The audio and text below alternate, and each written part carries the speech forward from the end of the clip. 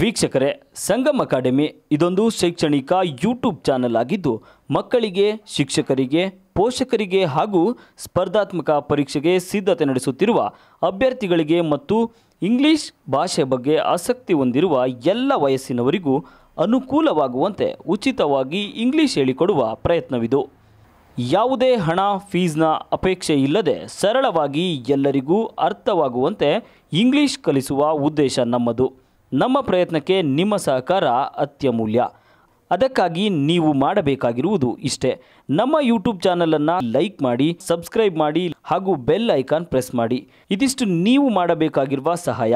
ಹಾಗೆ ನಮ್ಮ ಚಾನಲ್ ಬಗ್ಗೆ ನಿಮ್ಮ ಸ್ನೇಹಿತರೊಂದಿಗೆ ಹಂಚಿಕೊಂಡು ನಮ್ಮ ಈ ಒಂದು ಪುಟ್ಟ ಪ್ರಯತ್ನಕ್ಕೆ ಸಹಕಾರ ನೀಡಿ.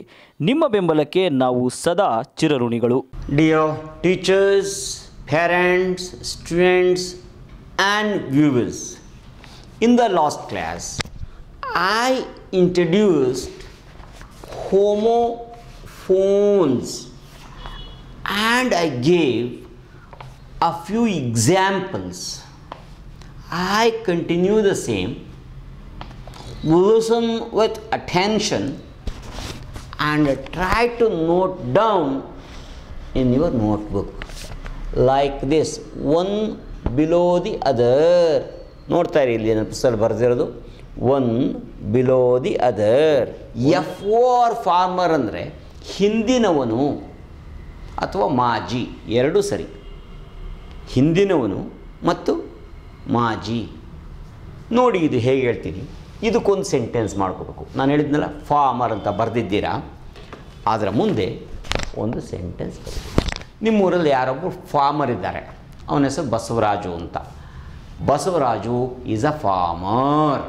ನಿಮ್ಮ ಅಪ್ಪನೇ ಫಾರ್ಮರ್ ಆಗಿದ್ದರು. My father is a farmer. ನಿಜಕ್ಕೂ ಏನಾಗಿದೆ ಅವರೇ ಬರೀರಿ. Basavaraju is A farmer, my father is a farmer. ಮುಗಿತು. ಎರಡನೇದು ಇದೆಯಲ್ಲ ಫಾರ್ಮರ್ ಅಂತ, F O R M E R, ಇದಕ್ಕೆ ಎರಡು ಸೆಂಟೆನ್ಸ್ ಬೇಕು. ಕಾರಣ ಎರಡು ಅರ್ಥ ಇದೆ. ಒಂದು ಮಾಜಿ ಅಂತ. H D Deve Gowda is the farmer prime minister of India. Mister Yediyurappa is the former chief minister of Karnataka. H D Kumaraswamy is the former chief minister of Karnataka. Shri Siddaramaiah is the former chief minister of Karnataka. Farmer ಅಂದರೆ ಮಾಜಿ. ಅದೇ ಫಾರ್ಮರ್ಗೆ ಇನ್ನೊಂದು sentence ಇದೆ, ಸರಿಯಾಗಿ ಕೇಳಿಸಿ. ಹಿಂದಿನ ಅಂತ sentence ನೋಡಿದಾಗ ಗೊತ್ತಾಗುತ್ತೆ. Ravi sentence ಬರ್ಕೋಬೇಕು. Ravi and Suresh are friends. Ravi and Suresh are friends. F O R farmer. F O R farmer. Farmer is a business man and the latter, L-A-T-T-E-R, latter is an officer. ಇಬ್ಬರು ಸ್ನೇಹಿತರು. ಫಾರ್ಮರ್ ಅಂದರೆ ಹಿಂದಿನವನು ಯಾರು? ರವಿ. ಅದು ಫಾರ್ಮರ್ ಅಂದರೆ. Next F A I R fair, F A R E fair. F A I R fair ಅಂದರೆ ಈಗಾಗಲೇ ಹೇಳಿದ್ದೀನಿ, ಚೆನ್ನಾಗಿರೋದು, ಸುಂದರವಾಗಿರೋದು. ಹೇ he is fair. Fair couple, ಹೇಳಿ ಮಾಡಿಸಿದ ಜೋಡಿ, ದಂಪತಿ. ಇನ್ನೊಂದು ಫೇರ್ಗಾಗಲೇ ಹೇಳಿದ್ದೀನಿ ಅಂತ, ಜಾತ್ರೆ ಅಂತ. ಎಫ್ ಇ ಆರಿಗೆ ಹೇಳಿದ್ದೀನಿ ಏನಂತ? Bus charge. F O you are, four legs. For example an ಬರ್ಕೋಬೇಕು ಈ sentence. N elephant has 4 legs. ಯಾವ್ದು ಬೇಕಾದ್ರೆ 4 legs ಇರೋದು ಯಾವುದಾದ್ರೂ ಬರ್ರಿ ನೀವು. A dog has 4 legs. A cow has 4 legs. ಯಾವುದೋ ಒಂದು ಸೆಂಟೆನ್ಸ್ ಬರ್ಕೊಳ್ಳಿ, ಆಗೋಯ್ತು. ನೆಕ್ಸ್ಟ್ ನೋಡಿ, ಇಲ್ಲಿ ಈ ಸೆಂಟೆನ್ಸ್ ಬರ್ಕೊಳ್ಳಿ, ತಪ್ಪದೆ. 20 cows have 44 legs. 20 cows have 44 legs. 20 ಹಸುಗಳಿಗೆ 44 ಲೆಗ್ ಇರ್ತವೆ. 44 ಅಂದರೆ ಎಫ್ ಓ ಅದೇನು ಹಂಗೆ ಹಾಕೋದಲ್ಲ. 4 ಲೆಗ್ ಅಂದರೆ ಮುಂಗಾಲು. 4 ಲೆಗ್ ಅಂದರೆ ಮುಂಗಾಲು. ಹಂಗಾರೆ 20 ಹಸುಗೆ ಮುಂಗಾಲು ಎಷ್ಟಿರ್ತವೆ? 40. 44 legs. 44. ಕೆಲವರು 40 ಹಾಕ್ಬಿಟ್ಟು FOUR ಹಾಕ್ಬಿಟ್ಟು 44. ಸೆಂಟೆನ್ಸ್ ತಪ್ಪು ಹೆಂಗಯ್ಯ 20 ಹಸುಗೆ 80 ಅಲ್ವಾ ಹ್ಞೂ ಹೌದು. ಮತ್ತು ತಪ್ಪು ಹೇಳ್ಬಿಟ್ರಿ. ನಾನು ತಪ್ಪು ಹೇಳಿಲ್ಲ, ನೀವು ಸರಿಯಾಗಿ ಕೇಳಿಸ್ಕೊಂಡಿಲ್ಲ. 44 legs. ಇದಕ್ಕೆ ನಾವು ಹೇಳೋದಂತೀವಿ ಹೋಮೋಫೋನ್ಸ್. ಸೌಂಡ್ ಹಂಗೆ ಇರ್ತದೆ, ಸ್ಪೆಲ್ಲಿಂಗ್ ಚೇಂಜ್ ಇರ್ತದೆ. ಕ್ವೈಟ್ ಅಂದರೆ ಕಂಪ್ಲೀಟ್ಲಿ, ನಿಸ್ಸಂಶಯವಾಗಿ. Your answer is quite right. Your answer is quite right. Your answer is quite right. ನೀವು ಹೇಳಿದ್ದು ಕಂಪ್ಲೀಟ್ಲಿ ರೈಟ್. ಕ್ವೈಟ್ ಅಂದರೆ silent. Keep quiet, keep quiet, keep silent. ಅರ್ಥ ಬರ್ಕೊಂಡಿರಬೇಕು. ACTION action. Action ಅಂದರೆ ಕ್ರಿಯೆ ಇರ್ಬೋದು, ನಟನೆ ಇರ್ಬೋದು. AUCTION ಆಕ್ಷನ್ ಅಂದರೆ ಹರಾಜಾಕೋದು. ಹರಾಜಾಕೋದು ಅಥವಾ ಹರಾಜಿನಲ್ಲಿ ಕೊಂಡುಕೊಳ್ಳುವುದು. ಈ ಆ್ಯಕ್ಷನ್.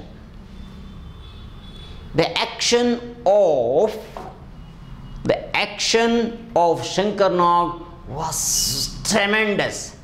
ಇವನು ಹೇಳ್ತೀಯ, ಅಮ್ಮ I am hungry. Your father is angry. Steel STEEL. Steel ಅಂದರೆ ನಮ್ಮದು ಇದು ಮೆಟಲ್ಲು, ಕಬ್ಬಿಣ ಅಂತೀವಲ್ಲ, ಉಕ್ಕು. STEAL ಅಂದರೆ ಕದಿಯುವುದು. Steel. We buy steel or we use steel in the construction of buildings. We use steel in the construction of buildings. In cities, some people steal the money. In cities, some people steal the money. ದುಡ್ಡು ಕದೀತಾರೆ. Break BREAK. Break ಅಂದರೆ verb, ಇದು ಮುರಿಯೋದು. ಈ break ಅಂದರೆ ನಾವು ವೆಹಿಕಲ್ಗೆ break ಹಾಕ್ತೀವಲ್ಲ, ತಡೆ ಹಿಡಿಯೋದು. ಇದು noun. ಇದು break. I break the stick.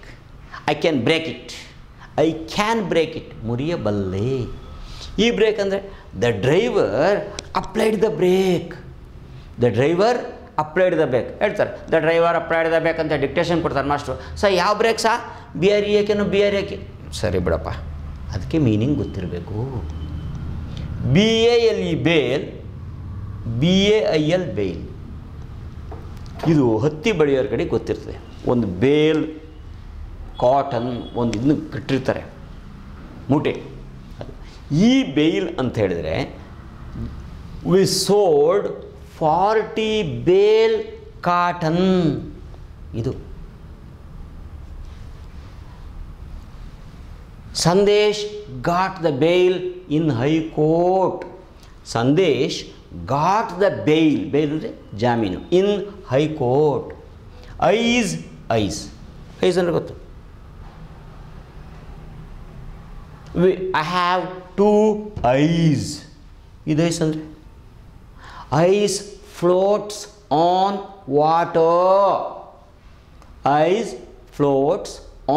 Water. Ice ನೀರು ಮೇಲೇನಾಗುತ್ತೆ, ತೇಲುತ್ತೆ. BER BRE ಬೇರ್. ಇನ್ನೊಂದು ಹಾಕೇ ಬಿಡ್ತೀನಿ, ಇನ್ನೊಂದು ಬಿಯರ್ ಬೇರೆ ಇದೆ. BER ಕುಡಿಯೋದು.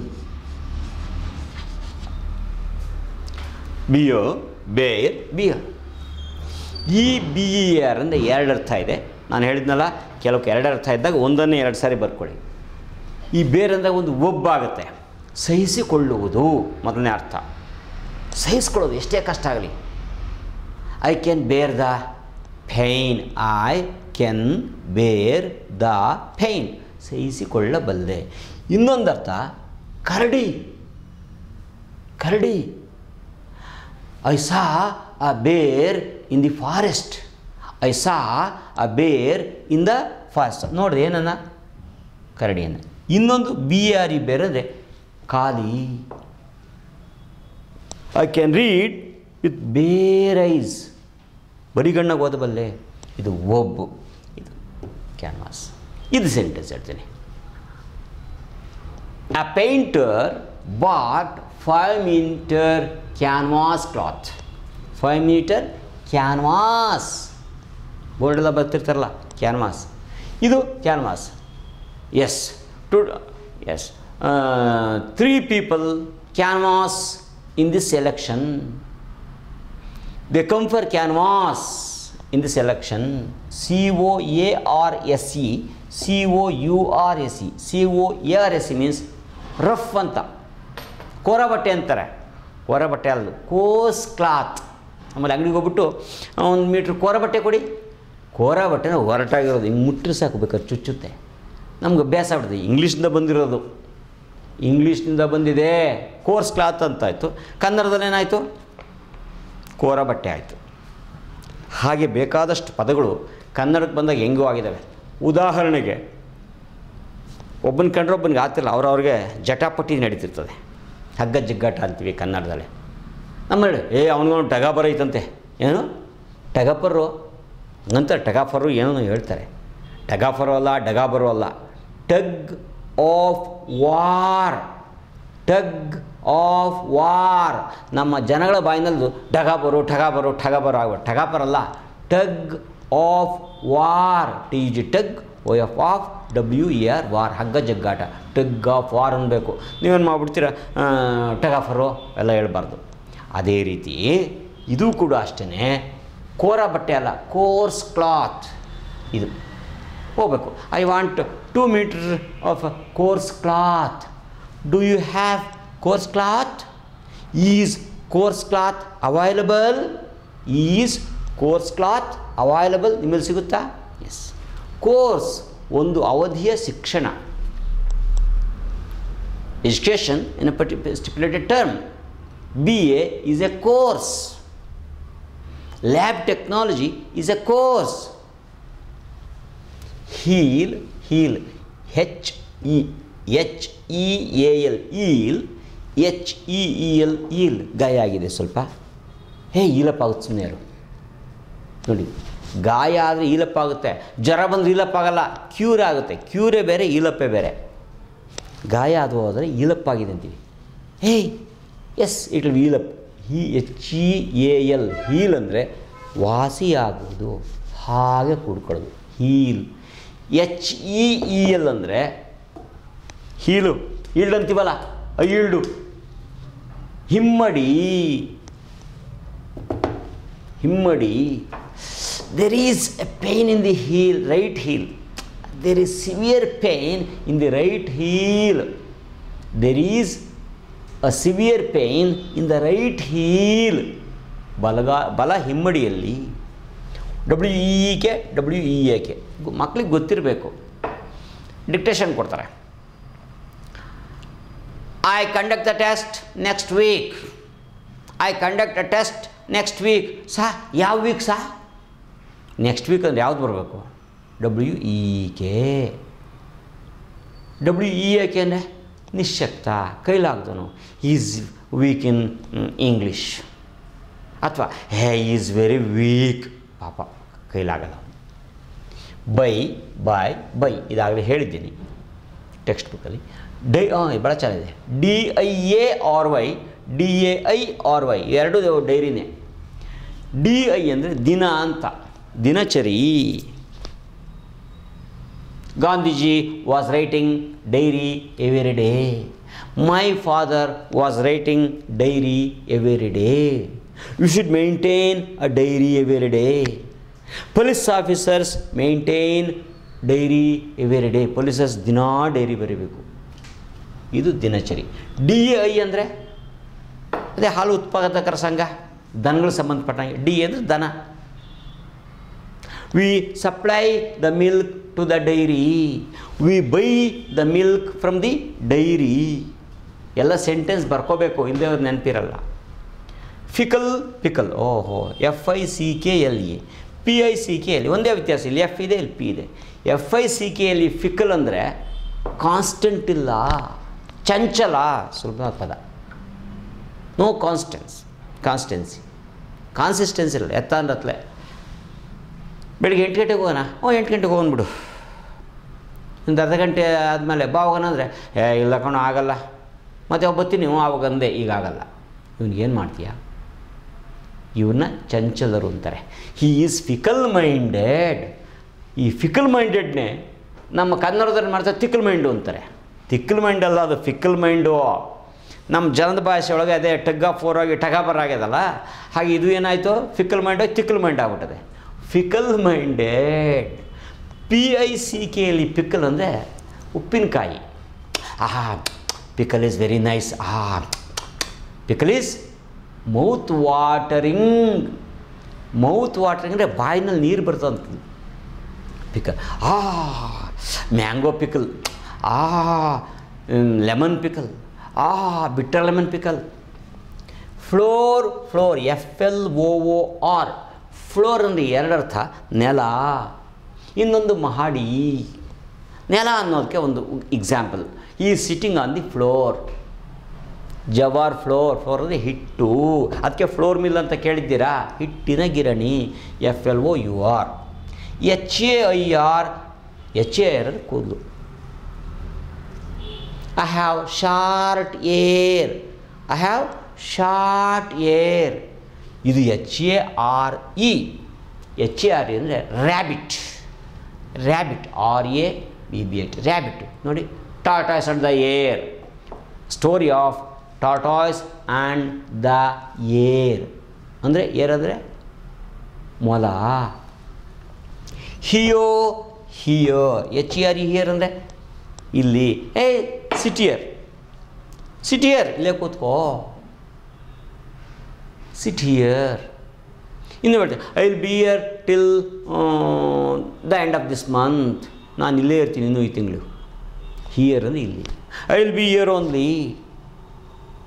HER ಅಂದರೆ ಕೇಳಿಸ್ಕೊಳ್ಬೋದು.